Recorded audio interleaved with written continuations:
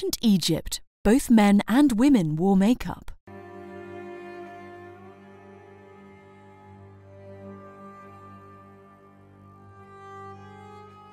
They would line their eyes in black coal to help protect them from the bright sun. The dark liner would reflect the sun. Though the eyes had the highest importance, ancient Egyptians also painted their lips, especially those of the upper class.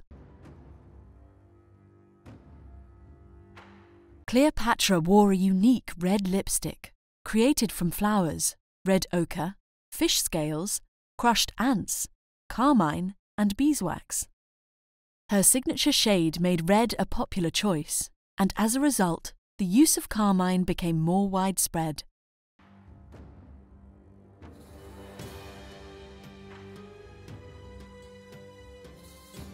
Ingredients were mixed in either brass or wooden bowls, and once the colour had been created, it could be applied directly onto the lips.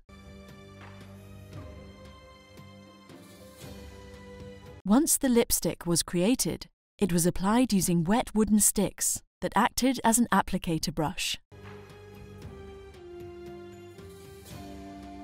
Ancient Egyptians also carried pots of lip paints and cosmetics into burial tombs with them for the afterlife, believing their key ingredient, the scarab beetle, was a symbol of immortality.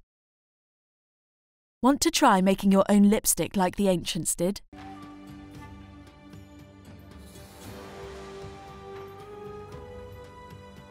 First, you'll want to get the dye from colourful flowers by boiling them, then straining out the plant material to get the dye. Now mix that with beeswax to complete the process.